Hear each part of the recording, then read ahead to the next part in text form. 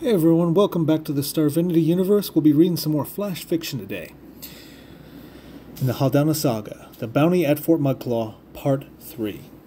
The thoughts of suffering swirled in her mind as she was tempted to help the people around her, but she controlled herself not to interfere, but she tapped on her pistol under her robe. She so wanted to shoot up the slave sellers and the pirate scum around her. She wanted to burn down all of Fort Muggclaw. Her thoughts of conflict were broken up by Mick speaking to her through her comm.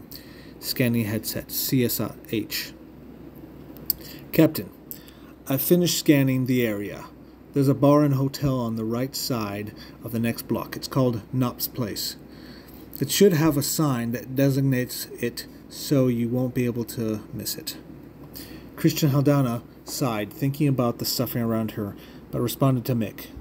Thank you, Mick. Let's go then. I need a break before we continue our hunt. As she started walking towards Knop's place, Mick responded, It's my pleasure, Captain. You definitely need some rest. My scanners show that you're nowhere near peak physical performance. You didn't get much rest on the way here. You should have rested on the flight here. What, are you a doctor now? I don't need you to be giving me advice, Mick. Besides, you know I can't get sleep on that mug-fracking ship. The ship they gave me is a piece of crap. You would think after all the successes I've had that they'd give me something just a little mug-fracking better. Captain, they can't give you a state-of-the-art starship, you know that. If they did, you would be detected by every pirate from here to Mugbuk-2. Using an old blockade runner is much better to stay under the galactic radar, especially of the Dominion. The ship they gave you gives you the appearance of a common smuggler mercenary. We don't want your cover to be blown. Yeah, whatever. I'm just saying, Mick. It's mug-fracking annoying, but whatever.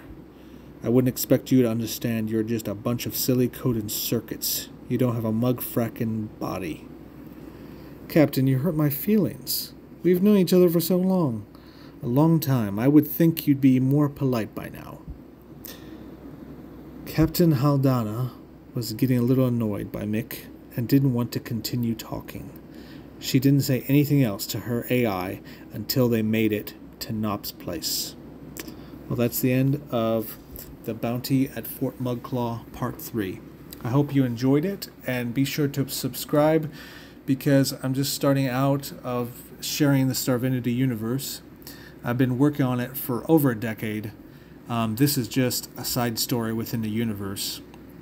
There's so many. The main storyline is actually a book series that I'm writing. I'll be republishing the first book in that series, which is the Tasm Saga, probably in April, the end of April of 2022. And the second book in that series will be published probably in probably August, maybe the end of August. And the third book I'm planning to publish by the end of December of 2022. Hopefully, that's the plan. You know, it might not work out, but that is the plan for the time being. I might, I'll probably be reading some more flash fiction within the Starvinity universe, and I'll also be sharing some of the other projects that we will be working on. There's lots of stories, lots of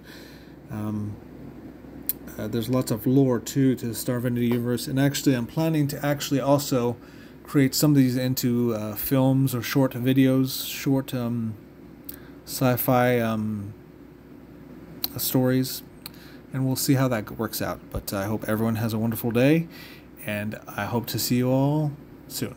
Bye.